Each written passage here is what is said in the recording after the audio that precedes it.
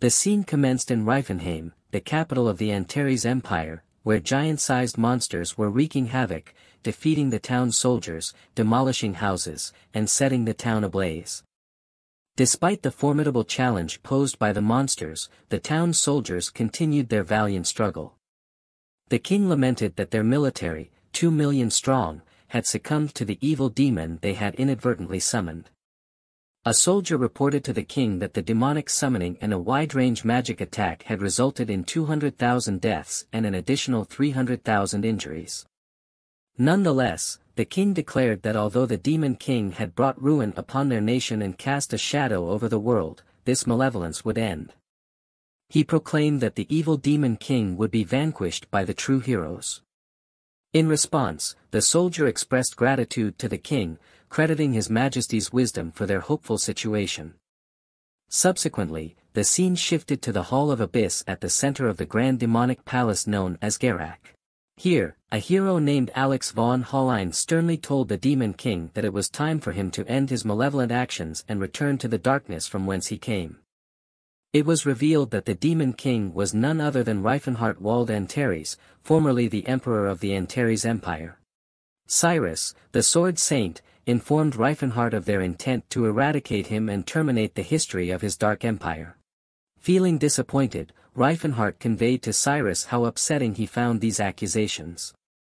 He argued that he had invested much in building the empire and questioned why Cyrus labeled it a dark empire, when it was called Antares, where the sun also rose, highlighting Cyrus's oversight. Marshal King Teslan, incensed by Reifenhardt's words, retorted that Reifenhardt was cultivating demons. He asserted that once Reifenhardt was removed, the inherent demonic nature of these corrupt monsters would also vanish. Reifenhardt maintained that demonic nature was irrelevant, arguing that these creatures inherently possessed such traits and that he had merely taught them human tactics. He explained that having endured mistreatment throughout their lives, he had instructed them in methods of retaliation, asserting that their actions mirrored typical human behavior rather than inherent corruption. Suddenly, Reifenhardt realized something and inquired whether the heroes had already defeated all his 4 heavenly kings. Cyrus confirmed that the orcs had been no match for his sword. Upon hearing of the orcs' defeat, Reifenhardt reacted with anger, unable to believe the news of the brave and great orc warrior, Tathid's, death. Despite their barbaric appearance, Reifenhardt defended the orcs as an innocent species of hunter-gatherers who never betray their own, protect the weak, and confront the strong. He was outraged at how some perceived them as monsters. Teslan, wearing an arrogant smile, spoke of the 4 heavenly kings and remarked that the sickening monstrous troll had just paid for their sins. Upon learning of Gurit's death, Reifenhardt began to cry, lamenting that even Gurit Athilka was no more. He wondered aloud if he had been too harsh in considering trolls merely as nature lovers who focused on spirituality. The Saintess, Flynn, reported that the evil dwarf who worshipped the god of darkness had also been brought to justice. Reifenhardt expressed heartbreak over Michellen's death, dismayed that Alpath, the god of dwarves, was labeled a god of dark. He criticized their arrogance in deeming all gods, other than the Sayer and the 12 gods, as evil beings. Jade Aerolite, the Mage of Light, proudly announced that they had sent the corrupt dark elf to the beyond, asserting that she had been no match for their magic. Upon hearing of Ciri's death, Reifenhardt became furious, declaring that with Ciri's demise, they all seemed to be begging to be killed. As Reifenhardt displayed his anger, Teslan commented that he was finally showing his true colors, labeling the dark elf as a demon who had succumbed to darkness, deserving no pity. Reifenhardt, covering his face with his hand in disappointment, countered that the dark elf's skin might have appeared darker because humans had cut down all the trees, forcing her to move to barren lands. He questioned the logic of labeling a pure-blooded high elf as a dark elf simply because she had gotten tanned. However, Alex, Cyrus, Teslan, Flynn, and Jade were all prepared to confront Reifenhardt, with Alex declaring his intent to avenge the dead with his sword. Reifenhardt, his gaze filled with anger, told them they seemed unwilling to listen, questioning who would avenge the otherworldly dead if not them. Then Alex exclaimed to Reifenhart that his actions were despicable, arguing that without Reifenhart's evil powers, the monsters would not have been corrupted to the dark side. Instead, they would have lived their destined normal lives. As Reifenhart observed them still advancing to engage him in battle, he reflected that there was no use, they simply would not listen. To them, otherworldly species were merely creatures of darkness aspiring to live beyond servitude, and for that alone, they deemed them worthy of death.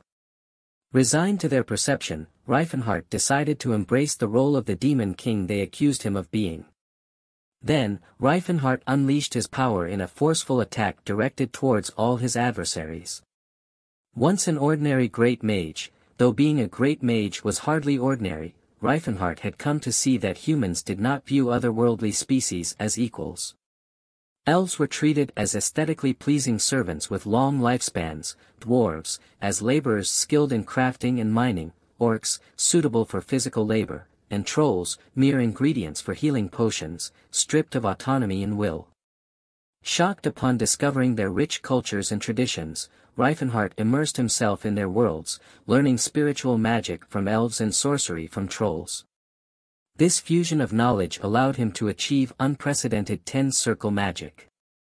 His engagement with these species transformed his perspective, compelling him to rescue them from enslavement. As their territory expanded, so did human resistance, leading to raids. Despite merely defending themselves, these skirmishes often resulted in them claiming more land, eventually forming the Antares Empire. Reifenhart clarified that establishing the empire was not driven by a disdain for humans but by a belief in the equality of all species. During Reifenhart's attack, Alex was struck severely and succumbed to his injuries. Teslan, witnessing his fall, cried out his name. Reifenhart noted that Alex, though well-rounded, lacked sufficient strength. He remarked that heroes might thrive in stories, but in reality, specializing was preferable. Reifenhart recognized Teslan, known for his robust physique, as his most formidable opponent. In his grief and rage, Teslan struck the ground with all his might, creating a shockwave that swept everything away, including Reifenhart.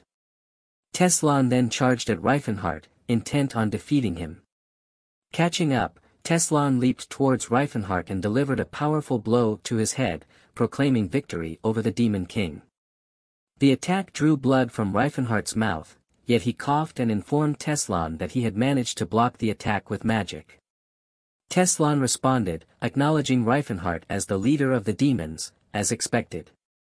Despite the animosity, Reifenhart's actions and motivations revealed a complex character, torn between his protective instincts for his people and the hostile misinterpretations of his adversaries. As blood splashed and flowed from Reifenhart's head, he muttered to himself, realizing that his spine was broken. He understood that his demise was imminent and that victory against his opponent, Teslan, was out of reach. Teslan informed Reifenhart that he would be sent to his judgment. Acknowledging Teslan's victory, Reifenhart conceded that it was a good outcome for him. Teslan then speculated that others would finally be freed from their demonic restraints. However, Reifenhart found himself unable to accept this. He pondered whether living as slaves was truly their natural fate, free from these so-called demonic restraints, a notion too maddening for him to embrace. In a desperate move, Reifenhart retrieved a gadget, the Eye of Time and Space, a magical artifact he had discovered in an ancient ruin. He explained its incredible potential, admitting that even he, a practitioner of 10-circle magic, had yet to fully understand its capabilities. Seeing the Eye of Time and Space in Reifenhart's hand, Teslan demanded angrily what Reifenhart intended to do. Reifenhart declared his intention to attempt a time and space regression spell, which could potentially reverse time and disrupt the god's providence. Although uncertain of its efficacy, he was determined to proceed, challenging Teslan to stop him if he could. As Teslan tried to intervene, Reifenhart initiated the procedure. Teslan's attempt to strike Reifenhart was met with a blast created by the time and space magic. The scene then shifted to a serene morning, characterized by the melodic chirping of birds outside a house. Inside, Reifenhart woke up to unfamiliar sounds, warmth, and comfort, questioning if he was still alive and whether his audacious spell had succeeded. He marveled at the effectiveness of the spell, acknowledging his genius but surprised by the outcome. Uncertain of his location, he considered the possibility that he had jumped timelines or returned to a past he faintly remembered. Inside a beautiful wooden house, Reifenhart got out of bed. Upon seeing his new, young body, he felt a sense of pride, murmuring to himself that most young men would likely envy his physique. After seeing himself, Reifenhart was shocked and muttered to himself, questioning who he was.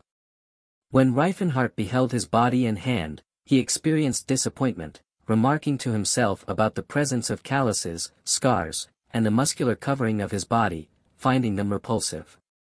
He questioned the necessity of a six-pack for a mage, believing that skill in magic was sufficient. Reflecting on his past, he recalled how his youthful physique had charmed numerous ladies, while in his older age, he had evoked sorrow in several elves. After seeing his face in the big mirror, Reifenhart became confused and wondered what was up with his current appearance.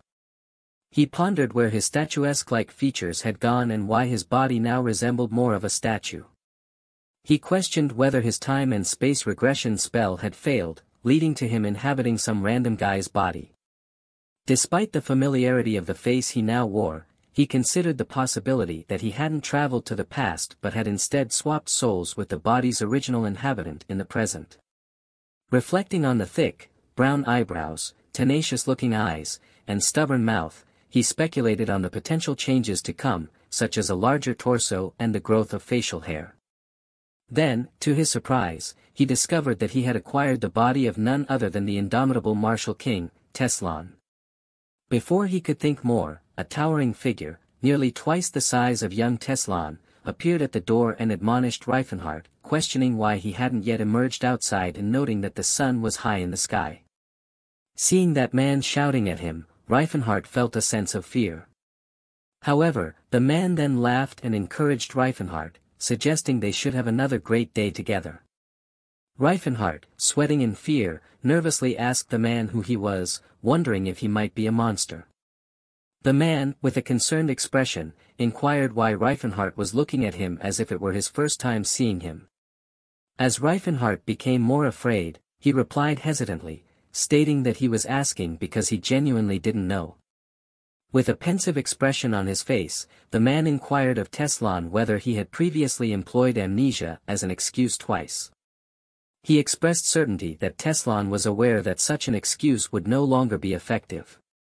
However, the man grabbed Teslan's head and dragged him outside, even though Teslan was only wearing his shorts. He instructed him to proceed to the training area. Upon hearing about training from the man, Reifenhart pondered to himself that the individual seemed to be Teslan's teacher, the continent's strongest martial artist of all time, Martial King Gerard Krom-Protes, who was now a former martial king. In the next scene, Gerard tied Teslan tightly to a big tree, rendering him immobile.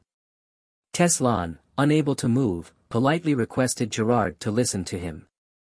Instead of listening to Teslan, Gerard tied his mouth with a cloth and told him to shut up, remarking that he was being very talkative that day. But Reifenhart became terrified when he saw that Gerard had started the training by taking a bamboo.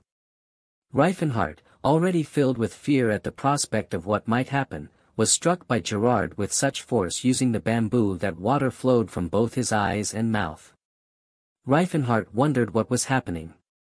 He felt a mix of anger and fear toward Gerard. After being relentlessly beaten by Gerard, he reflected on Cirrus, lamenting that this was how he had met his demise. While beating Teslan with the bamboo, Gerard thought to himself that Teslan's hands had felt different earlier, softer than usual. He wondered if Teslan truly had amnesia.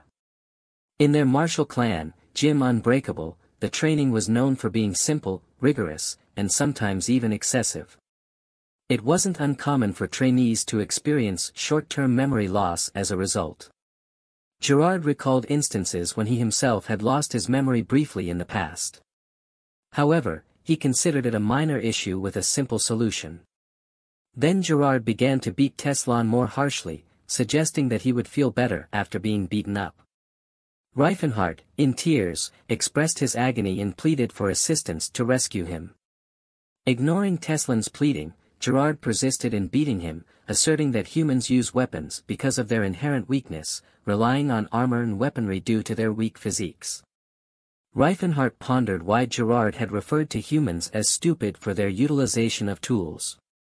Gerard then became excited and shouted at Teslan, asserting that it was an excuse and the shame of someone who couldn't overcome their weaknesses. He emphasized that martial artists trained specifically to overcome their weaknesses. Reifenhart thought that it was the first time he had ever heard such simple and stupid logic in his entire life.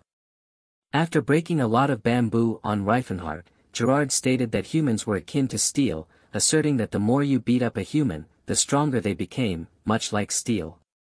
After Gerard made his statement, Reifenhart pondered how people could be likened to steel. Gerard took another bamboo and told Teslan that he was the student Gerard had chosen and urged him to believe that he had no physical limits and could become like steel. Teslan became afraid upon hearing Gerard's words. Gerard then became serious and conveyed to Teslan that not everyone could become stronger through training. He likened it to how only high-quality iron could transform into steel, emphasizing that only a select few could attain a steel-like physique. After beating Teslan once more, he shouted at him to consider the ocean. He emphasized that the sea engulfs everything without altering its nature, urging Teslan to bring out the ocean within himself. After hearing all of Gerard's statements, Reifenhart remarked that it was a load of nonsense. He scoffed, muttering about the sea and the ocean. Finally, Gerard spared Teslan and instructed him that it was enough for the day, so he should go inside and rest. After enduring Gerard's rigorous training regimen, Reifenhart expressed gratitude for his toughness, acknowledging that, despite being battered, he managed to survive and wasn't dead. The scene transitioned to a night setting, with Reifenhart relaxing in a bathtub brimming with a special potion. He remarked with surprise about the abundant healing potion, comparing it to the cost of a bottle.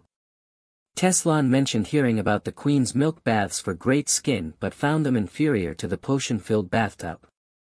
He turned to Gerard, asking about the purpose of the medical bath.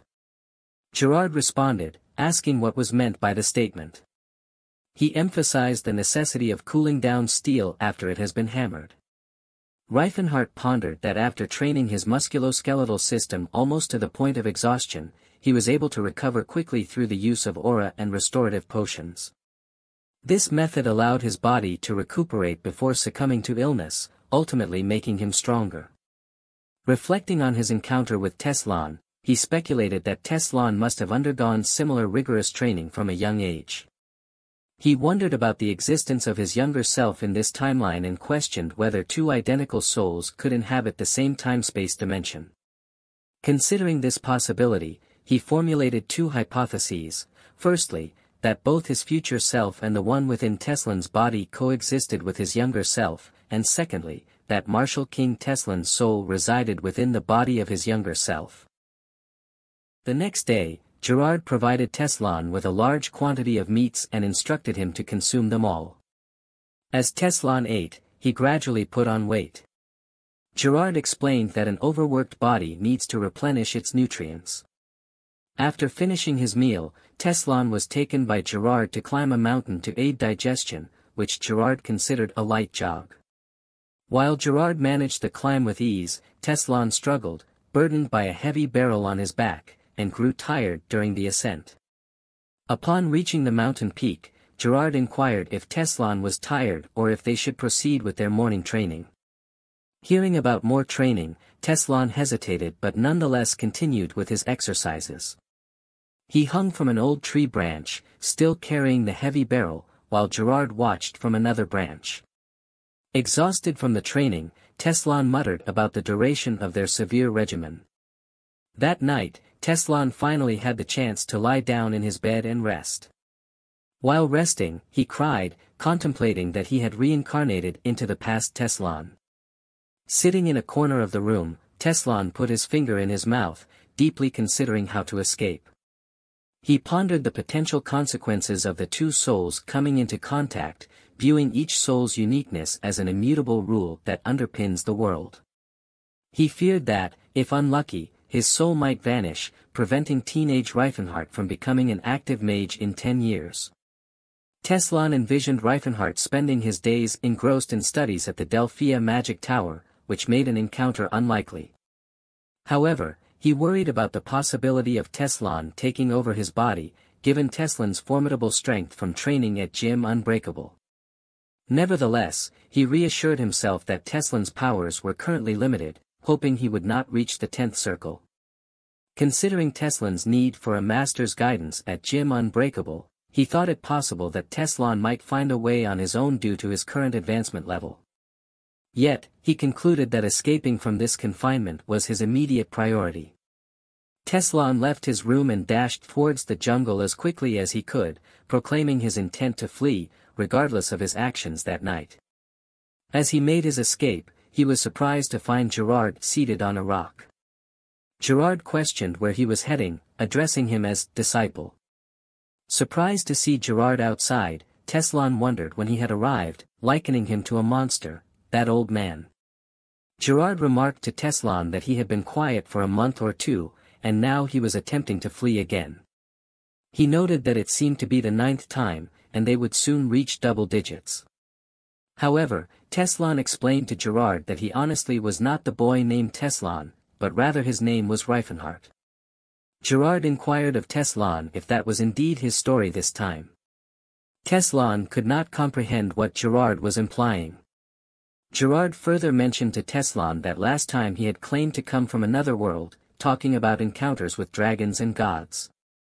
He questioned Teslan about his previous existence in the Huan Empire on the eastern continent, known as Murim, where Teslan supposedly had been an active master before reincarnating or something similar. However, this time, Teslan's narrative seemed somewhat more convincing. Gerard acknowledged Teslan's improvement and suggested they return and rest. Gerard dragged Teslan towards his room by pulling his hair. Due to Gerard's intervention, which not only prevented Teslan from escaping but also involved dragging him by his hair, Teslan expressed frustration, asserting that he had failed that day but would undoubtedly succeed the following day. He acknowledged his failure at prison breaking but emphasized that he would not remain trapped there indefinitely.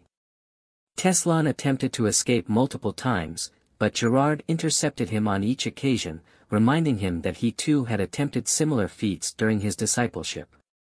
Teslan even made an underwater escape attempt, but Gerard apprehended him, prompting Teslan to realize the futility of his actions. After each capture, Gerard brought Teslan back by pulling him by the hair and reassuring him that if he waited and endured a bit longer, his efforts would be rewarded. Teslan finally conceded defeat, realizing that his repeated attempts to escape and subsequent captures by Gerard were futile.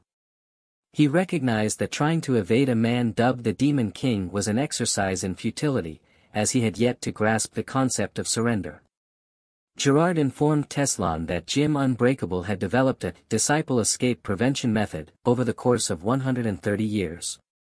He explained that throughout their history, all disciples had either feigned illness or attempted to escape. Even if one managed to escape, the authorities would spare no effort in pursuing them to the ends of the continent. Therefore, Gerard suggested that it would be wiser for Teslan to seek official permission before attempting to descend the mountain. 2 years passed, during which Teslan endured Gerard's rigorous training regimen, spending his time within the confines of the prison overflowing with love. In that span, Teslan developed an 8-pack physique and successfully awakened his aura. Teslan pondered that he had heard that even Cyrus, who had been praised as the Sword Saint, only awakened his aura in his late 20s. He expressed surprise at achieving this stage when he wasn't even 20. Seeing Teslan shocked, Gerard laughed and explained to him that with the training of Gym Unbreakable, such occurrences were expected. He explained that by stimulating the survival instinct alongside physical training, one's will to live increases vitality, and this heightened power manifests as an aura. Gerard, wielding a spiked bat, informed Teslan that the impact no longer hurt him. He then suggested that they should move to the next phase of training. Teslan, no longer fearful but rather excited about his training, inquired of Gerard if they would be shifting to more traditional martial arts and wondered if this progression meant he might soon descend the mountain. He also sought clarification on the current focus of their training. Gerard, with a broad grin, suggested to Teslan that they engage in sparring training together. Teslan was left speechless upon hearing about the new training. 3 more years elapsed, shifting the scene to the Vasily Kingdom in the southern region. Terran was training in the rugged terrain of the Larchid Mountains. This time, Teslan's body appeared stronger than before. Practicing the Calamity Horn technique, Terran repeatedly punched the mountain at the same spot with full strength. He pondered if the third superposition was his limit but felt he just needed to push a bit more to make it work. Terran explained the Calamity Horn technique, where one concentrated all their strength into one spot of their body, channeling aura to resemble a horn, thus the name Calamity Horn. He expressed his need to refine the technique to reach the 4th superposition, knowing that its final stage, the 9th superposition, could even kill gods. However, he reflected on the limitations of Teslan, who could only achieve 7 superpositions, and Master Gerard, who could manage the 8th. His master had advised him to reach at least the 4th superposition before descending the mountain. Anticipating that his master might take his time having a drink in the village, Terran decided to conclude his stamina training for the day, noting that in the past, he might have seized the opportunity to escape. Afterward, Teslan attempted his arrow bullet power, murmuring, Delfer Lustellum. His power manifested an air bullet aimed at an enemy. However, when he tried to use it, he struck a tree, leaving marks and smoke in its wake. Teslan lamented that his body wasn't supporting him. Despite vividly recalling all his magic knowledge through an artificial flashback, his mana wasn't building, and his stone body lacked arithmetic ability. He questioned whether he could truly become a mage. Suddenly, Teslan felt an unusual energy that didn't seem human. As someone emerged from behind a tree, Teslan thought that the energy he sensed belonged to an orc. He noted that, based on the creature's size, it was likely 3 or 4 years old and seemed to be a runaway, possibly escaping from somewhere akin to the arena. The orc was shivering in fear but pretended to be brave as he told Teslan that if Teslan pretended not to have seen him, then the orc wouldn't kill him. Teslan mentioned that the orc was attempting to engage in dialogue since he wasn't displaying hostility. He remarked on the prideful nature of his race, expressing a reluctance towards unnecessary violence, even in such circumstances. So, Teslan inquired of the orc whether someone was chasing him. The orc was surprised by how a human like Teslan knew the language of grace. Teslan mentioned to the orc that he had experienced a fateful encounter. Feeling a bit tense, the orc informed Teslan that indeed it was a blessed encounter, agreeing with him that he was being chased. Teslan expressed to the orc that he wanted to assist him and inquired whether he could trust him. The orc replied to Teslan, saying that he knew the language of grace and considered Teslan to be like a brother. He expressed that he could sense Teslan's genuine kindness in his very soul.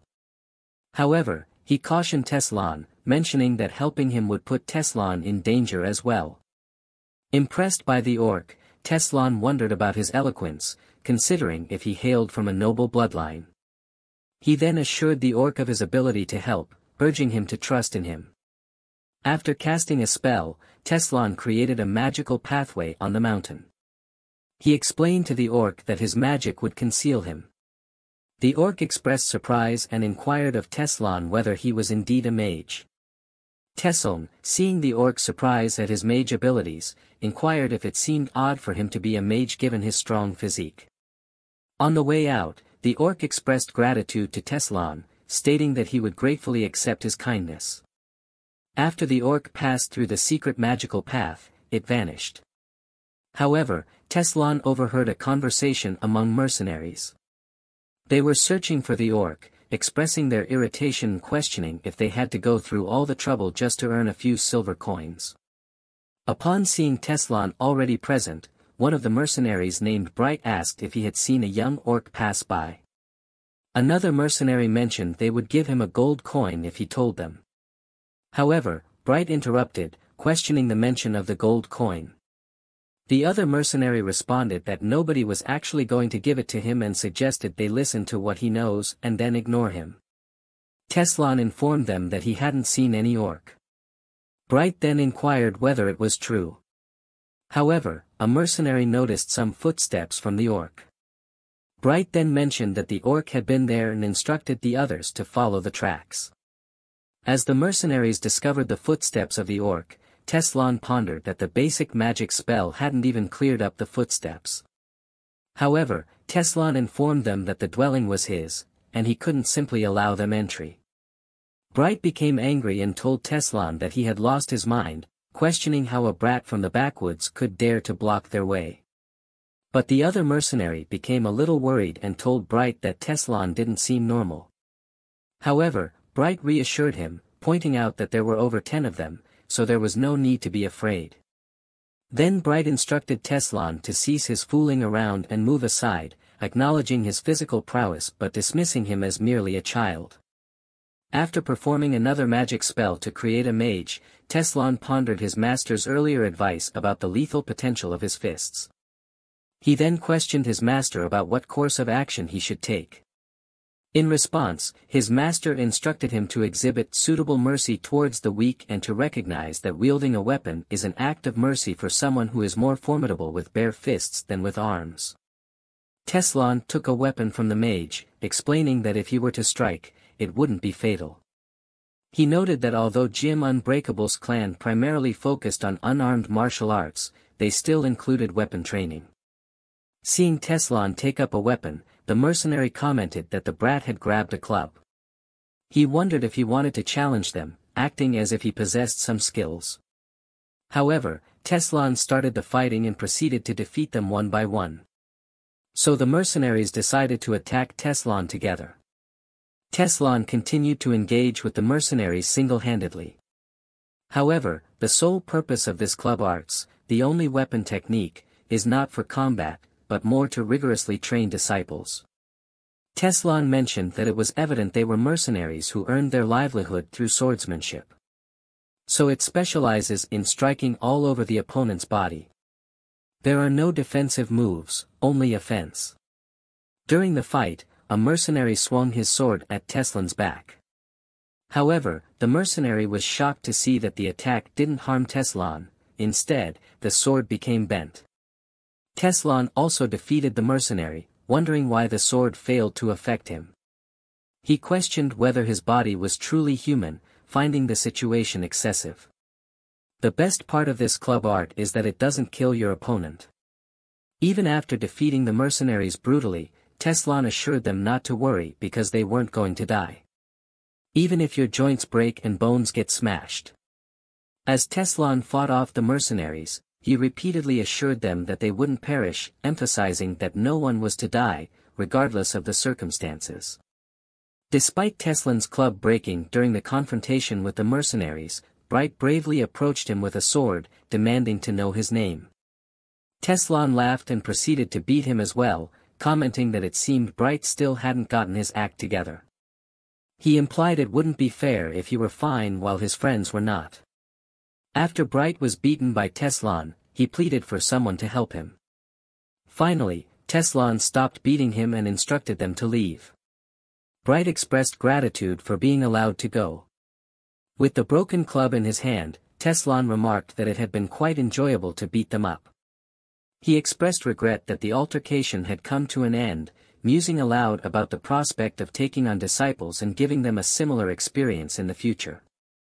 Unknowingly, he was getting influenced by Jim Unbreakable's philosophy. As the hunters left, the orc emerged from the secret door and bowed his head to Teslan, expressing his gratitude. He thanked Teslan for his kindness and vowed to remember this day until his life's end, promising to repay Teslan's kindness.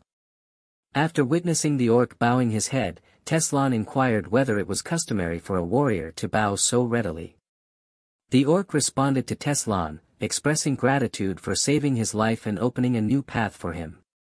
He declared Teslan as his mentor, promising to wield his sword in loyalty when the occasion arose.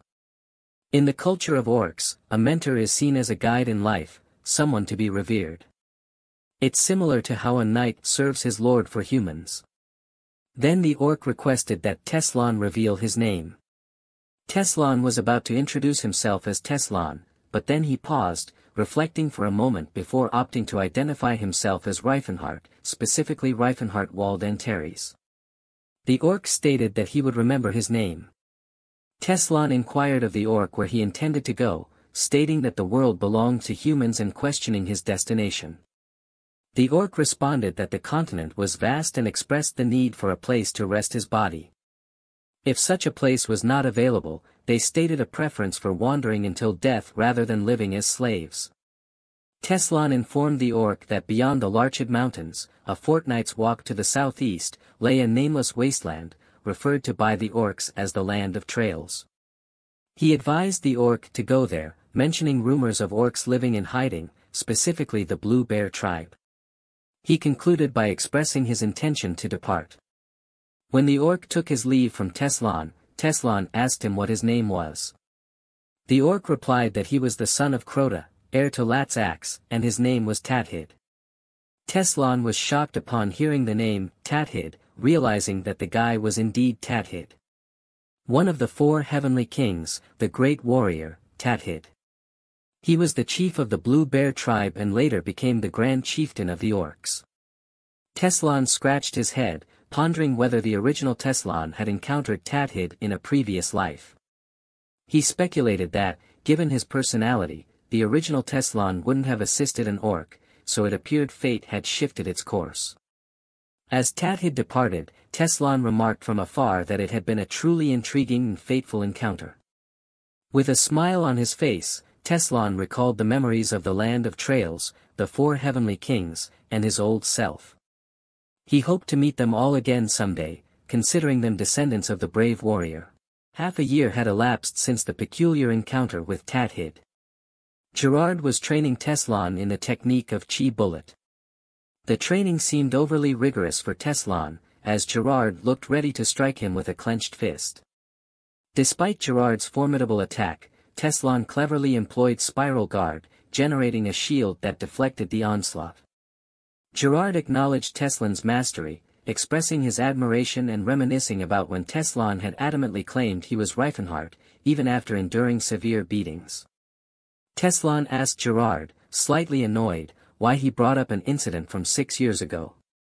Gerard, adopting a serious tone, reminded Teslan that it had been a decade since their lessons began. He acknowledged Teslan's growth in strength but questioned why he remained physically diminutive. Embarrassed, Teslan replied to Gerard, puzzled by what he meant by small, noting that he stood over 190 centimeters tall. Gerard, growing irritated, dismissed this as nonsensical, stating that a member of the Gym Unbreakable should be no less than 2 meters tall, citing the heights of the martial kings, Valkenschut, Calbrain, and Rastal. Teslan recalled that the Teslan he had met was about 2.3 meters tall but explained to Gerard that he believed it was simply a constitutional matter. Privately, he thought it was impossible for him to grow any larger, using the breathing technique now would only make his body monstrous. Gerard reassured Teslan that being sturdy, regardless of height, was sufficient. Later, at the frozen river, Gerard instructed Teslan to demonstrate the culmination of his training. As Teslan initiated the Calamity Horn technique, a fiery circle encased him, his eyes shifting color, and he levitated. He then clenched his fist and unleashed the 4th superposition Calamity Horn, striking the ground powerfully. The impact shattered the ice of the Frege River, scattering ice shards in all directions. Observing Teslan's success, Gerard expressed his pride, remarking that it was excellent and adding that Teslan wouldn't have suffered defeat from someone like that now. Teslan, feeling satisfied and elated, exclaimed that he had mastered the 4th superposition of Calamity Horn. Gerard then hinted that it was nearly time for Teslan to explore the world beyond their training grounds. Teslan, seeking clarification, asked, "Pardon?" Gerard praised him for his accomplishments and addressed him as Reifenhart, his disciple, declaring that Teslan was now free to live as he wished. Gerard expressed his indifference to whether Teslan chose a path of good or evil, emphasizing that he should live the life he desired. He explained that this freedom was the reward for the arduous training Teslan had undergone. Teslan became emotional upon hearing Gerard's declaration. Gerard continued, recalling advice from Master Rastal, the third martial king, given 60 years prior. Master Rastal had outlined 3 principles. First, he advised that accumulating wealth was acceptable but cautioned against using unjust means. Gerard had questioned if this meant he could be a villain, to which Master Rastal replied that if so, it should be done with dignity and style. Second, Master Rastal emphasized standing by those unjustly treated whenever possible, suggesting a life of respect and praise was preferable. Gerard had sought clarification on prioritizing the unjustly treated over the weak. Master Rastal explained that weakness doesn't necessarily equate to unjust treatment and encouraged Gerard to discern how to identify the truly weak. Lastly, Master Rastal stressed the importance of perpetuating the martial legacy of the gym unbreakable at any cost. Gerard conveyed these teachings to Teslan, instructing him to find a disciple to pass on their formidable legacy. Teslan affirmed he would take this to heart. Gerard reassured him that finding a suitable disciple wouldn't be easy and advised not to obsess over it but to seize the opportunity when it arose. Gerard then threw a large and a small bag to Teslan, instructing him to take them as they contained his clothes and travel expenses. Teslan, upon opening the smaller bag and finding only 30 silver coins, expressed his disappointment. He remarked to Gerard that he had believed Gerard possessed considerable wealth, referencing his mansion in the capital of the Vasily kingdom. Although he had expected more, Teslan acknowledged that the amount would still cover half a year's living expenses for a commoner. Gerard, chuckling, spoke to Teslan about the fixed payment tradition for those descending the mountain from their martial clan. He noted that the sum had been adjusted for inflation, but in his time, it was about 25 silvers. Gerard then handed Teslan a map, mentioning a small gift he had personally left at Saralard Mountain. He encouraged Teslan to visit the location if he found himself nearby. As Teslan was leaving the place where he had spent the last 7 years in rigorous training, he looked back, questioning whether it was truly permissible for him to leave the mountain and if he had indeed been freed from that place. Suddenly, Teslan saw a large fire erupting from the mountain and exclaimed, "Mamma mia!" Gerard, having ignited the fire, excitedly told Teslan to proceed as his disciple, urging him not to mourn over partings but to forge ahead with unwavering determination, affirming Teslan's role as the inheritor of the greatest teachings on earth. Frightened by Gerard's daunting appearance, Teslan screamed and fled. The scene then shifted to a village where a worker expressed concern to the village chief about the potential danger. The village chief insisted on speaking his mind, even to a noble. Edward, a noble, asked the village chief what was amiss. The village chief, requesting payment for food consumed by Edward and his knights, was met with disdain as Edward flung a coin at him, claiming it should suffice. The village chief, examining the ducat, informed Edward that the payment was inadequate. Edward, angered, accused the village chief of exploiting his noble status to avoid proper negotiation and then physically attacked him, berating him for mocking his knighthood.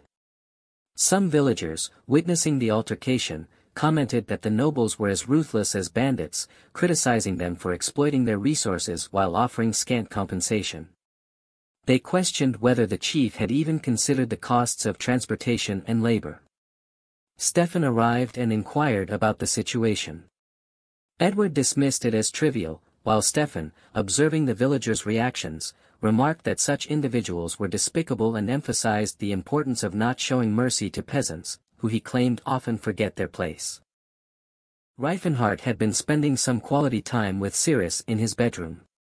He asked Cirrus why she kept petting him, and she simply replied that she wanted to. Then, Reifenhart questioned what was so nice about his thin body, and Cirrus described it as sharp and precise, resembling a well-made blade. Reflecting on this memory, Reifenhart couldn't hold back his tears, lamenting that that was how he looked before, but now, he was more like an ultimate stone golem weapon. He apologized to Cirrus, acknowledging that this was his body now. Despite his sorrow, he couldn't help but feel a sense of pride as he added that he was much taller too.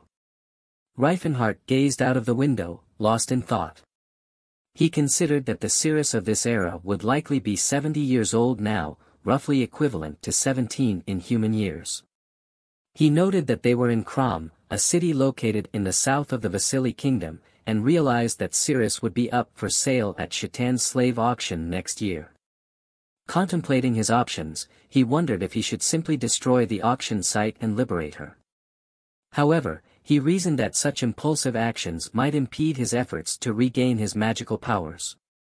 Resolving to handle the situation with financial means, he acknowledged his current lack of funds, particularly given the astronomical prices of elf slaves.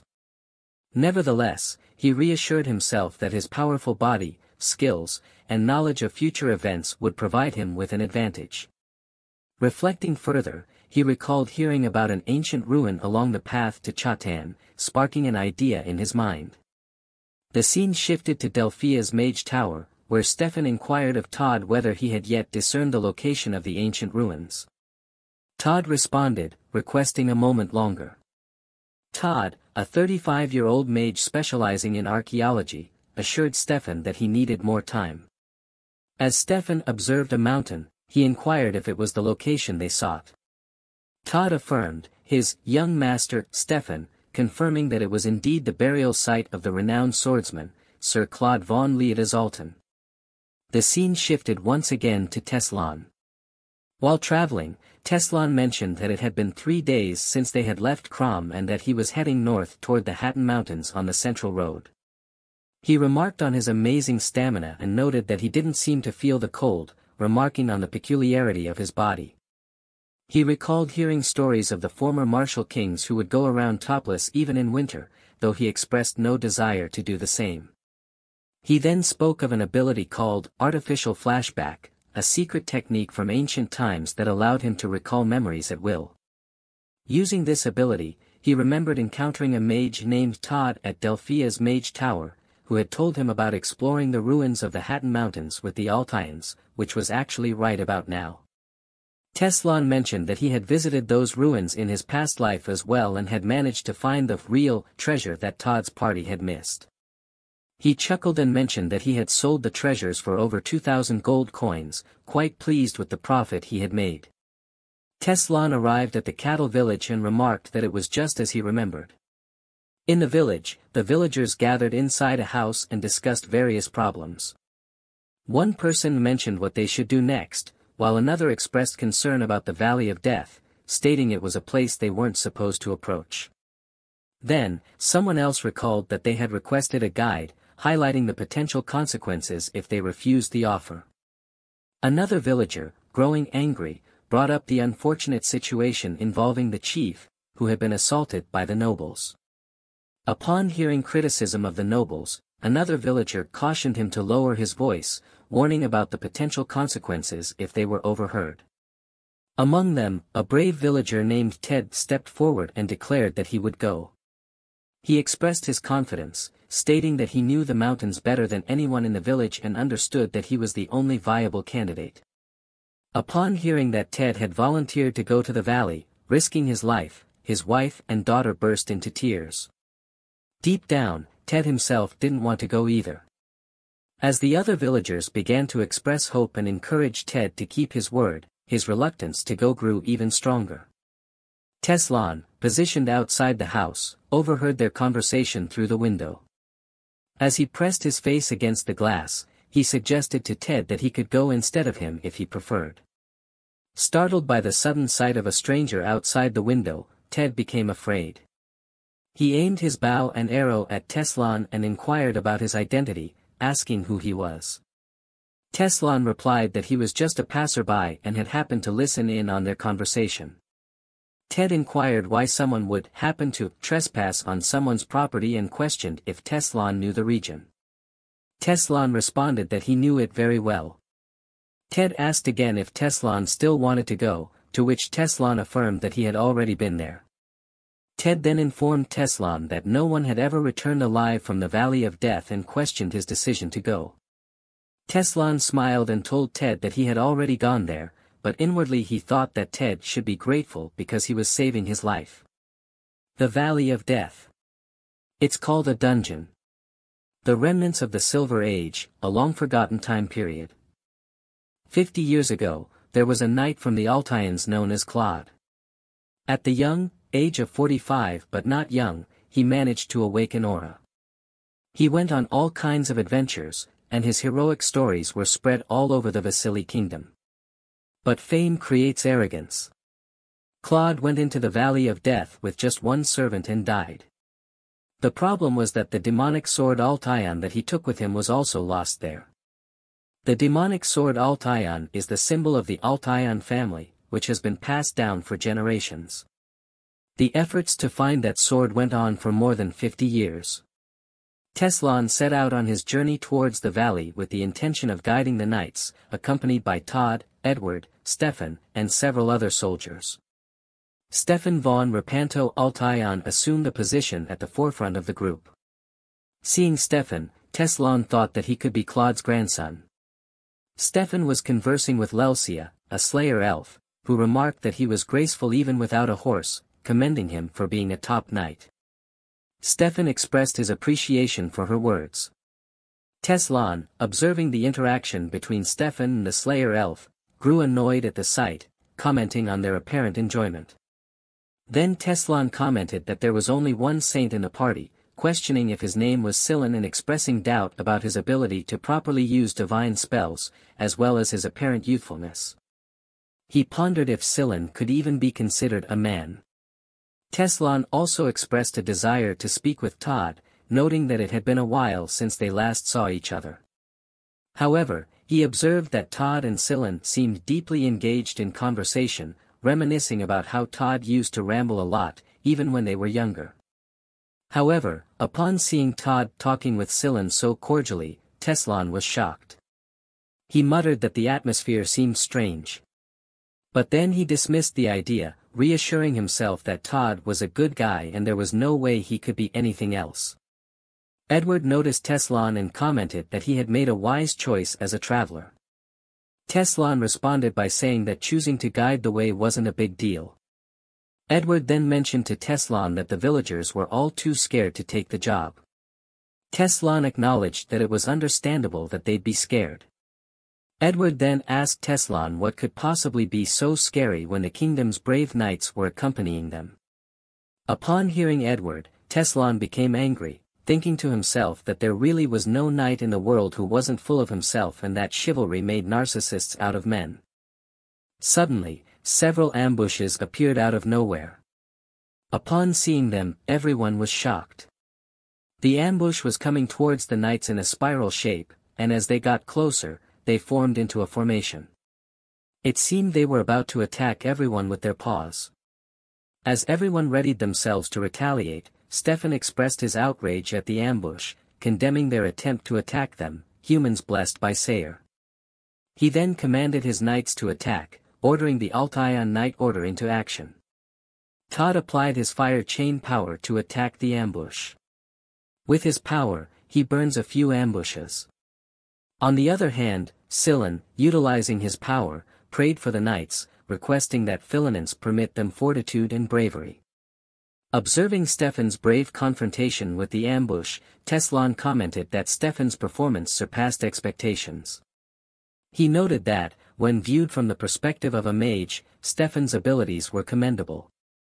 However, from the viewpoint of a martial artist, Teslan found the group's skills lacking, reinforcing Master Gerard's justified pride. Teslan noticed the ambush attacking the orcs as well. Since no one was paying any attention to him, he decided to intervene and save them by attacking the ambush. His attack tore the ambush into several pieces. According to the map, Teslan had come to the cattle village from Crom. If Todd's adventure story holds any truth, that guide would have perished here, ambushed by these creatures. The captain of this expedition, belonging to the Altaion family, is Stefan. One cannot claim he is a bad person, but he appears indifferent to his surroundings. Stefan focused solely on eliminating the ambushers, neglecting to rescue others amid their desperate pleas for help. When Silan expressed concerns and urged Teslan and the orcs to exercise caution due to the impending danger, instructing them to seek cover behind a tree, Teslan noted that Silan seemed somewhat more considerate. As the ambushers attacked Teslan with their feathers, he remained unbothered, commenting that such strikes were painless. However, when a feather hit Teslan's eye, causing him pain, he instinctively punched the creature, sending it flying away, and realized he still had unshed tears from his training. Following the knight's eradication of the ambushers, Stefan directed Edward to assess the casualties, particularly inquiring about the mages and priests' welfare. Edward confirmed their safety. Observing Stefan's exclusive concern for the mages and priests, Teslan questioned Stefan's apparent disregard for the safety of others. Stefan then delivered a motivational speech to his group, highlighting the strength of the Altayan knighthood and encouraging them to relish their well-deserved rest and savor the joy of their victory. Having the opportunity to converse with Todd, Teslan decided to seize the moment. He expressed his gratitude to Todd, acknowledging his survival was due to Todd's assistance. Todd downplayed the significance of his help, dismissing it as trivial. Teslan then mentioned that he had heard Todd was associated with Delphia's Mage Tower and revealed he had a friend there named Reifenhart. Surprised, Todd recognized the name, questioning if Reifenhart had a rough acquaintance like Teslan. He described Reifenhart as rather cute and kind, which made Teslan shiver as Todd affectionately spoke of him.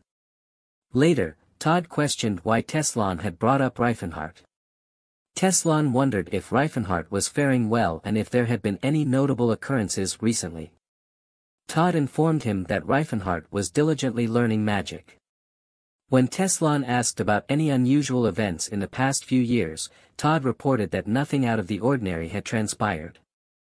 However, Todd's description of Reifenhart's features took on a peculiar tone as he elaborated on his high nose bridge, jewel-like eyes, and smooth skin. Teslan remarked that Todd resembled Gerard, though his fascination seemed solely focused on the physical aspects in a different manner. Witnessing Todd's infatuation with Reifenhart, Teslan felt a mix of discomfort and anger, pondering his next move. He considered confronting Todd aggressively but managed to curb his anger, choosing instead to inquire whether there had been any changes in Reifenhart's behavior. As Todd contemplated Reifenhart, he was visibly distracted, with water dripping from his mouth.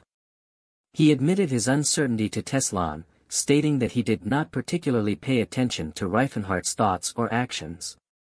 Before Teslan could pose another question to Todd, Sillin approached and inquired if Teslan had sustained any injuries. Teslan assured him that he was unharmed and directed him toward some injured orcs, suggesting Sillin attend to them. So, Sillin proceeded to the wounded orcs and began administering treatment. Despite the orcs assuring him they were fine and not in pain, Sillin continued his treatment, instructing them to remain still as he employed his healing powers. A knight observed Sillin's efforts with the orcs and questioned why he expended his energy on them, noting their apparent resilience and ability to recover simply by licking their wounds. Meanwhile, Teslan observed that Sillin's benevolence extended to treating the orcs, though he noted that Sillin's care resembled that typically afforded to pets rather than people. Despite this, the orcs expressed their gratitude towards Sillin. Teslan noted that the primary issue was rooted in the fundamental values of society and highlighted the challenging path ahead for the orcs to secure their rights. Teslan's frustration grew when Stefan was rude and instructed him to hurry and lead the way. In response, Teslan directed Stefan to proceed straight and then take a right, advising him to slow down as there was a stream ahead. Upon hearing Teslan's directions, Stefan questioned Teslan about his eerie tone. Teslan dismissed it, stating it was nothing. A few hours later, the knights were exhausted and discussed their encounters with a basilisk, a dire wolf, and over 20 ogres, questioning the abundance of monsters on such a small mountain. However, Teslan seemed to relish these challenges as if they were all part of his plan. He explained the presence of so many monsters by admitting he hadn't taken the usual path and had instead chosen to forge straight ahead. With an evil smile, Teslan then asked Stefan if he needed a rest. Stefan, angered, shouted at everyone to get up. Teslan, with a sinister grin, asserted his identity, claiming he had always been a mage at heart. He pointed out that he had indeed led Stefan by the quickest route, asserting that his guidance was neither deceitful nor intended to provoke irritation. Upon finally reaching their destination, Stefan remarked that this was the place that led to Sir Claude's demise. He expressed surprise at the presence of so many monsters on such a small mountain. Upon seeing the ancient ruins, both Paulton and Stefan were mesmerized. With excitement, Stefan inquired if this was indeed the location. Edward confirmed with certainty that it was. The group then proceeded toward the entrance of the ancient ruins, Paulton, with a mix of anticipation and awe. Finally, the knights reached the entrance of the ancient ruin, Paulton. Todd pointed out the entrance to Stefan, while Edward expressed his belief that it was safe to enter. Stefan then ordered everyone to prepare for entry. Teslan informed Stefan that he would wait outside the entrance, but Stefan, noting Teslan's completed task, told him he could leave. Teslan responded that he had no means of returning to the village alone. Stefan, acknowledging Teslan's efforts in guiding them, assured him of protection on the return journey. Though Teslan felt anger, he masked it with a smile and pondered whether they would truly protect him. Before entering the ancient ruin, Stefan loudly told his knights that a great being slept within and urged them to respect its wishes and locate the demonic sword, Altayan. His knights echoed his sentiment with a unified shout. Teslan wished them luck as they entered the ancient ruin. Once the knights were inside, Teslan smiled, noting it was time for him to begin his work. He reflected on the ancient ruins of Paulton, once a logistics base and military building during the Silver Age, remarking on the miraculous technology of that era, which held immense value today. After the knights had entered, Teslan also ventured inside alone.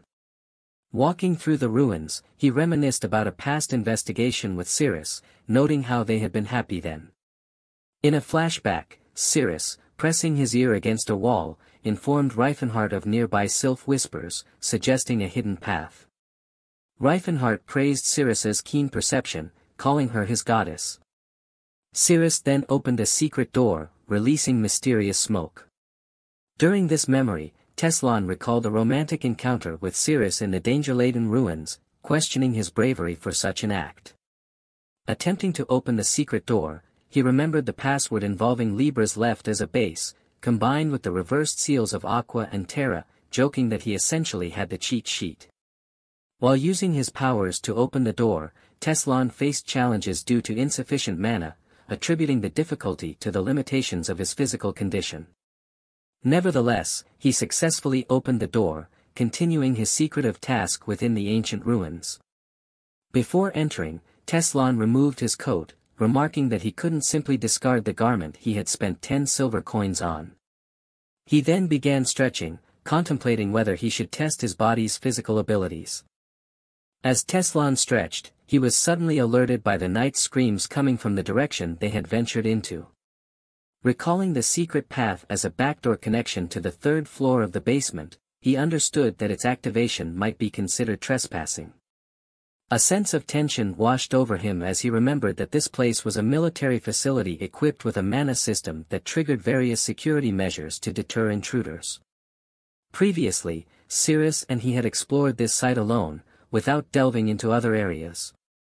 However, the situation had changed. The Altayan group was now in the basement, seemingly having fallen into a trap and descended to the second floor. On the other side, the knights faced severe difficulties. Out of nowhere, blades appeared, slicing through the ranks. Stefan witnessed the gruesome scene of one of his knights being fatally struck by a sharp weapon, collapsing in front of him. As he rushed to identify the assailant, Stefan encountered a large monster. The sheer size and terror emanating from the creature made him realize the grim reality: they were outmatched and could not hope to defeat such a demonic force. He pondered the futility of human strength against a demon of such magnitude. After plummeting to the second floor of the basement, everyone sustained injuries. Scylla employed his powers, invoking the blessing of Filaments to envelop their souls with healing light, which completely healed their wounds. The knights expressed their gratitude following their recovery. Scylla smiled and explained that keeping them alive was also a means of ensuring his own survival. He then recounted to Todd how he had nearly perished when the floor gave way unexpectedly, thanking Todd for his protective magic that ultimately saved them. Todd, however, responded with a tense expression, acknowledging their narrow escape but voicing uncertainty about their future survival. As the group proceeded and entered another hall, they were confronted by giant, frightening monsters that threw them back. The presence of these monsters instilled fear, prompting everyone to flee for their lives. Amidst the chaos, Scylla cast a holy spell, chanting for Philinance to empower the knights with a mace of light and unwavering courage. Disappointed by their initial fear, Scylla admonished the knights for their lack of courage and weakening resolve, then chanted again, seeking abundant and steadfast bravery for them. Bolstered by Scylla's spell, the knights regained their courage and engaged the monsters in battle.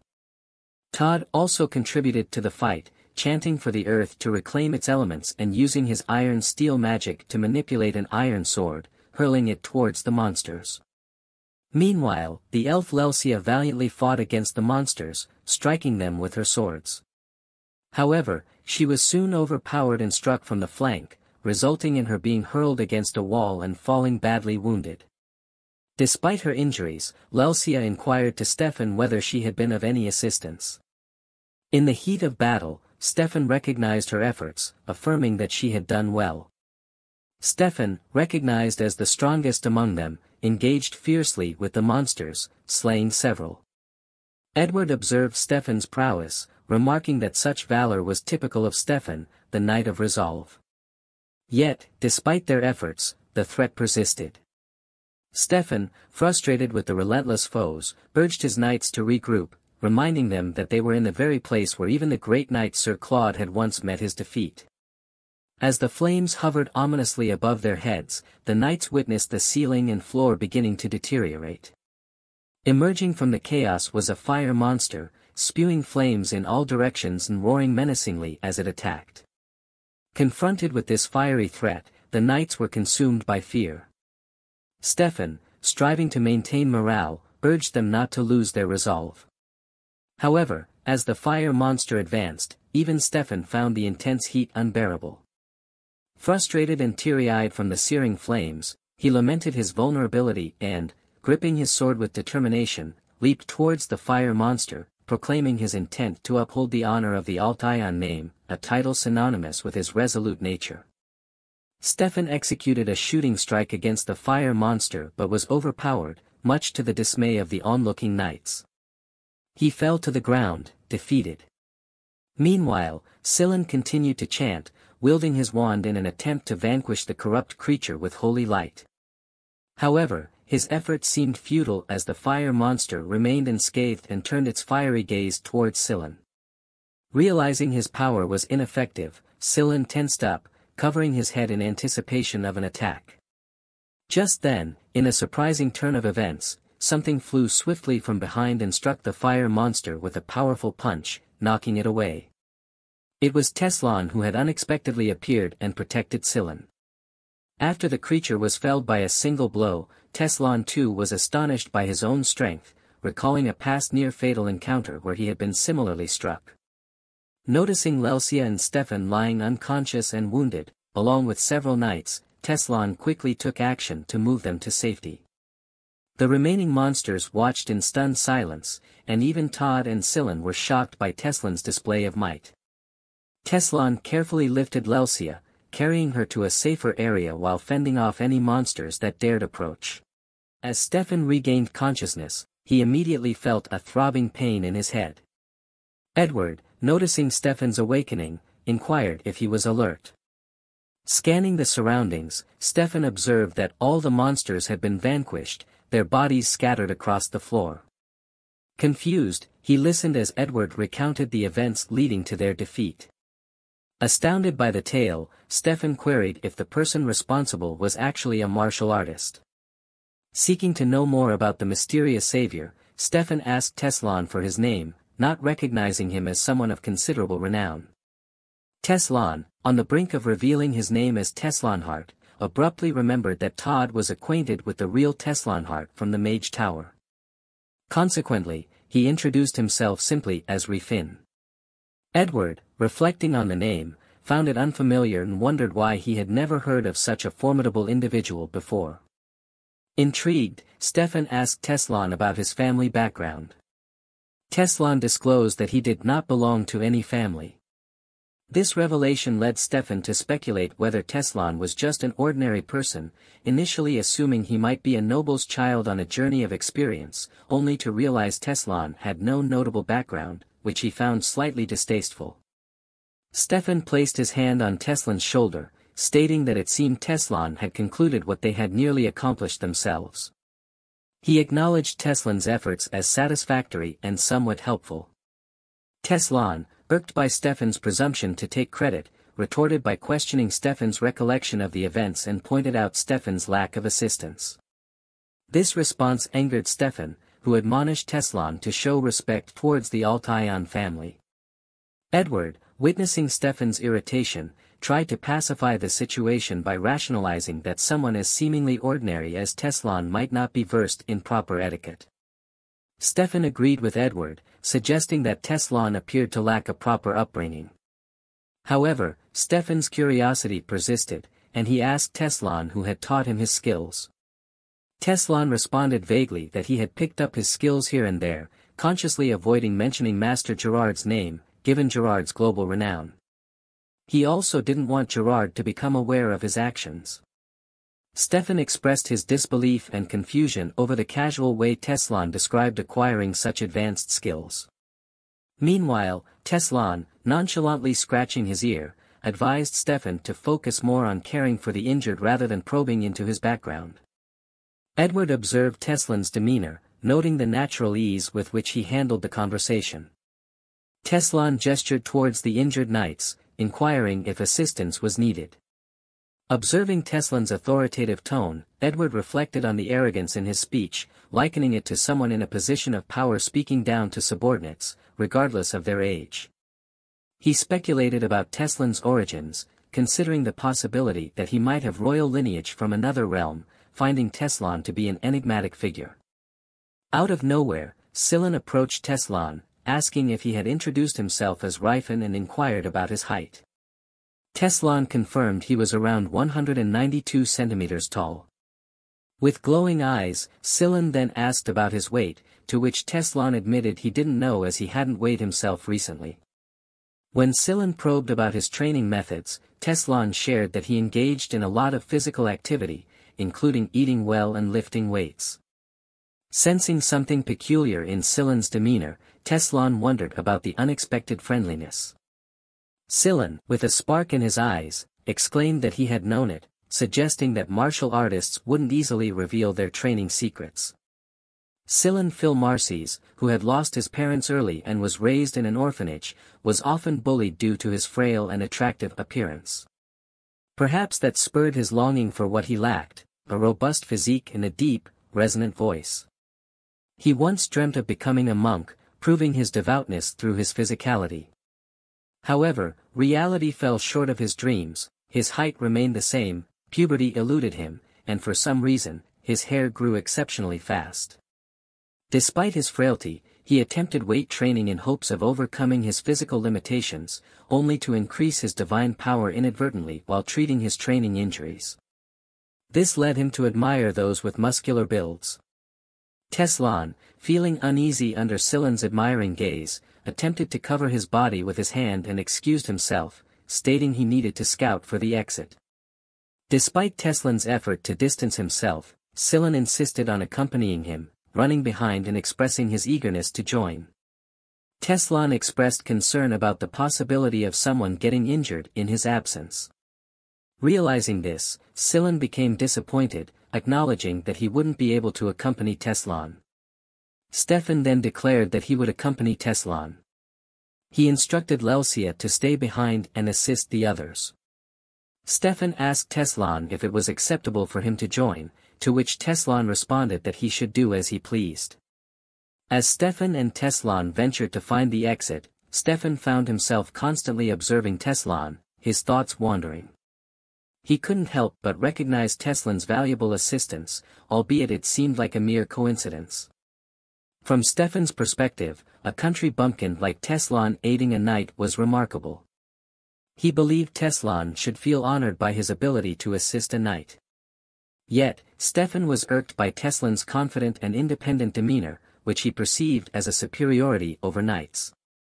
With a malevolent smile, Stefan fantasized about a scenario where Teslan would kneel before him, seeking praise, eagerly anticipating a moment to demonstrate his prowess and humble Teslan in the face of a demon. However, before he could delve deeper into his thoughts, Stefan was suddenly attacked by an unknown assailant. Teslan was revealed to be the one who had knocked Stefan unconscious, suggesting he take a nap as they were nearly at their destination. After dealing swiftly with monsters approaching aggressively, Teslan discovered a concealed door leading to a room filled with treasures. His excitement mounted as he surveyed the treasure trove, identifying 50 gold coins from the Silver Age and eagerly searching through the riches. He eventually found what he had been seeking, the limitless bag, a magical tool capable of storing items up to 10 times the size of the bag itself, with the weight reduced to a tenth. Among the treasures, Teslan rediscovered the heavenly brazier, returning dagger, and magical sapphire, exclaiming joyously about the wealth of expensive items he had uncovered. Meanwhile, Stefan regained consciousness, puzzled about what had transpired and how he had become unconscious. With a sly smile, Teslan informed Stefan that he had been knocked out by one of the monsters with a hit to the back of the head. Stefan, annoyed by the day's unfortunate events, thanked Teslan for his assistance, which Teslan casually dismissed as trivial. Internally, Teslan humorously considered the possibility of needing to knock Stefan out again. During the cleanup of the ancient relic site, Stefan was knocked unconscious 3 more times by Teslan, who hesitated each time he struck, contemplating the potential harm he might cause. He rationalized that Stefan would likely lead a good life regardless, so it should be acceptable. After regaining consciousness yet again, Stefan grew increasingly frustrated, wondering if something was wrong with him, given his inability to detect any threats. He resolved to eat something nourishing once back to bolster his strength. Teslan, with the limitless bag now full, decided to return another time to retrieve the rest of the treasures. As they prepared to head back, having explored most of the paths, Teslan joined Stefan and the knights, allowing Silan an opportunity to converse with him. Silan questioned Teslan's status, hinting at the possibility of him being of royal descent, given his capabilities. Teslan dismissed this, asserting he was just a regular citizen, and questioned if it was unusual for someone of ordinary status to be skilled. Silan noted Teslan's condescending manner of speaking, suggesting it seemed natural for him. As Teslan puzzled over this, Silan explained that, as a martial artist, such confidence and demeanor were necessary, especially in dealings with figures like Sir Stefan. However, he expressed surprise at Teslan's similar attitude towards Sir Edward, who was much older. Realizing the implications, Teslan, only 22 in this life, acknowledged his need to be more cautious and admitted his unfamiliarity with meeting new people, which explained his social faux pas. Upon reaching a formidable door, the group was taken aback when Stefan opened it to reveal a giant monster known as Grellbeast on the other side. Teslan, puzzled by the presence of this creature, remarked that he didn't recall it being there before.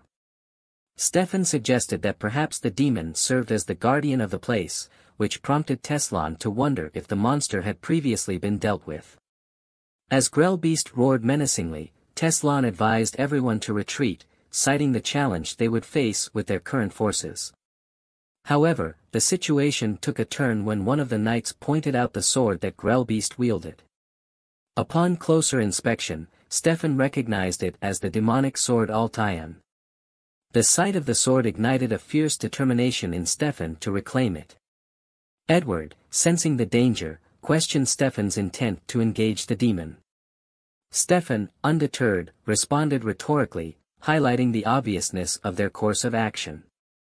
Edward cautioned that it was too perilous to confront the demon now and suggested they return to their family to properly prepare, given they now knew what they faced. Stefan, driven by a relentless resolve, dismissed the idea of retreat. He couldn't bear the thought of the great knight's sword being tarnished by the monster, expressing a steadfast determination to retrieve the sword, regardless of the risks, even if it meant facing the grim Reaper himself. With a call to arms, Stefan rallied everyone to raise their swords, readying them for battle against Grellbeast. The group, fueled by Stefan's fervor, held their swords high, prepared to charge at the monster.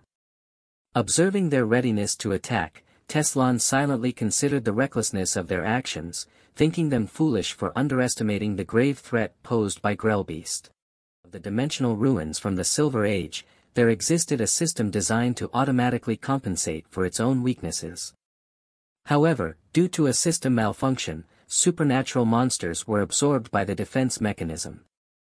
These entities, once free and known as guardians of the dungeon, were now coerced into serving as unpaid laborers, forcibly integrated into the ruined systems. This integration made the monsters significantly more formidable. Teslan, contemplating the dire situation, speculated on how the demon, now a guardian of the dungeon, had managed to defeat Sir Claude, rumored to be an aura user. He reasoned that if a demon of higher rank than Tagrel had been transformed into a dungeon guardian, it must have acquired extraordinary powers from another dimension. Stefan, seeing the chained monster, rallied his knights by questioning their courage against a restrained foe. Teslan, concerned about the apparent hopelessness of the confrontation, questioned Edward about his decision to engage the monster, warning that it could only lead to certain death. Edward, acknowledging Teslan's help yet dismissing his perspective, argued that there were causes worth risking everything for, implying that Teslan, as a mere barbarian, could not comprehend the concept of honor. As the knights charged towards Grellbeast, Stefan exhorted them to demonstrate their valor by risking their lives. Teslan, watching the rush, skeptically noted their previous failure to defeat Tagrel and doubted their ability to succeed against a more formidable foe. During the battle, Scylan prayed for the knights, invoking the blessing of the goddess Philinens, hoping it would protect them. The knights, full of resolve, commanded the wicked demon to depart as they engaged it. However, as they approached Grellbeast, the monster unleashed its power, striking them with its sword. One by one, the knights fell, defeated by the demon's overwhelming strength. Teslan, observing the carnage with disappointment, remarked on the knights' predictable failure, having warned them of the futility of their actions. As another knight was violently thrown by Grellbeast, Teslan commented on the severity of their defeat, noting just how badly the knights were being overpowered. Despite Grellbeast being chained, its strength overwhelmed anyone who dared approach. The knights, although valiant, were increasingly battered and injured. Stefan, ever the leader, rallied his troops, reminding them that they were the Altaïon knights and that even the demon feared their courage. Teslan, observing the unfolding chaos, began to form a clearer picture of Stefan's character, a man of unwavering resolve, seemingly impervious to advice or caution. He noted that Sir Edward seemed more grounded in reality, perhaps understanding the grim odds they faced. As for Stefan, Teslan wryly commented on his efforts, likening them to flying like a butterfly and stinging like a bee, though in reality, Stefan's attacks barely made an impact on the monstrous Grellbeast. Meanwhile, Scylan channeled his divine powers, fervently chanting for Philinens to smite the evil being with its holy mace. He wielded the Philinens wand like a weapon, hurling it repeatedly at Grellbeast in a desperate attempt to subdue it. Amid the chaos, Lelsia demonstrated remarkable prowess. She leaped over Grellbeast's head and struck a decisive blow, causing the creature to bleed. Stefan, recognizing her effort, praised Lelsia's contribution as substantial. Teslan, watching her skillful engagement, remarked that Lelsia's capabilities might even surpass Sir Edward's, considering her perhaps the second strongest in their group. As the battle raged, Todd summoned the chilling embrace of the northern wind, creating a tempest that swirled around the combatants. The ambience of the room shifted dramatically from blue to red, signaling a change in the defense system of the ruins, current defense system overwhelmed, transitioning to Phase 2. At this critical juncture, the chain restraining Grellbeast snapped, freeing the demon to unleash its full fury. Teslan's face fell as he realized the escalation of the threat. The situation had taken a dire turn. No longer bound, Grellbeast shifted from defense to offense, launching powerful kicks at the knights. The blows were devastating, sending knights sprawling and retreating in pain and confusion. As Stefan bravely stepped forward to challenge Grellbeast, his effort was met with a brutal rebuttal as the beast swiftly knocked him aside, causing him to bleed from the mouth. Edward, witnessing this, called out in concern, relieved to find Stefan still conscious and responsive despite his injuries. Meanwhile, Lelsia, seeing an opportunity, charged at Grellbeast aiming to strike with her sword. However, as she was about to stab it with her sword, Grellbeast unleashed a stream of fire from its mouth, causing Lelsia to sustain severe injuries. As Grellbeast continued to spread fire from his mouth, attacking the knights with flames, the knights had to flee. In the midst of this fiery chaos, Scylan was caught off guard, frozen in shock as the flames drew near. Just then, Teslan emerged, swiftly moving to protect Scylan from the onslaught. With remarkable agility, Teslan not only shielded Scylan but also skillfully redirected the fire away from them. Apologizing for his initial slow reaction, Teslan then turned his attention to Grellbeast, stepping forward to confront the monster himself. As Teslan faced Grellbeast, he felt a surge of curiosity mixed with determination. Awakening his aura, he pondered his own capabilities, questioning whether his martial skills were enough to take on such a formidable opponent. Reflecting on his previous life as a mage, where he would have shied away from such direct confrontation, Teslan now relished the challenge as a warrior. With a confident smile, he thought of his progress and how his master would have been proud of his evolution. Heeding Gerard's advice to strike first when in doubt, Teslan moved closer to engage Grellbeast. But as he did, the creature unleashed a swift attack with its sword, cutting through Teslan's defenses and leaving him wounded. Despite his body's resistance to steel, the demonic sword inflicted visible scratches on him. Then, with a powerful kick, reminiscent of a horse's force, Grellbeast sent Teslan crashing into a wall, causing him to bleed from his mouth. Witnessing this, Scylan exclaimed Ryfan's name in concern. As Teslan slowly stood up from the debris, his aura palpably awakened, casting a brilliant glow around him. He reassured Scylan with a slight nod and a calm voice that he was all right, dismissing the severity of his injuries. Scylan, witnessing the manifestation of Teslan's aura, was utterly astonished, questioning to himself if this was indeed the legendary power of an aura user. Teslan, while nonchalantly scratching his neck, reflected internally on the missed opportunity for a counterattack. The rigorous training under his master had ingrained a strong defensive instinct in him, leading him to parry instinctively. Despite the situation, he saw this as a valuable moment to refine his combat techniques further. Meanwhile, Grellbeast uttered something indecipherable, its voice a rumbling growl that Teslan couldn't understand. Ignoring the confusion, Teslan advanced, ready to re-engage. The battle that ensued was fierce, with both Teslan and Grellbeast exchanging powerful blows, each strike echoing throughout the chamber. From a distance, Stefan observed the intense confrontation, particularly taking note of Teslan's glowing aura. It struck him profoundly: how could Teslan, seemingly a commoner without noble heritage or the honor typically associated with knights, manifest an aura so powerful, while he, born of noble lineage, had yet to achieve such a feat? This revelation shook Stefan, challenging his beliefs about nobility and power. Grellbeast let out a thunderous roar, its frustration and rage palpable in the air. Stefan watched in disbelief as Teslan skillfully maneuvered around Grellbeast's attacks. The sight of Teslan dominating the battle shocked Stefan further.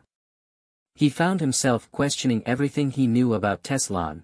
Who was this man who seemingly came from nowhere yet displayed such formidable prowess? How could someone he perceived as a mere lowborn possess such extraordinary abilities? The climax of the fight arrived as Teslan delivered a decisive blow, effectively ending the battle. Grellbeast collapsed, defeated solely by Teslan's hand.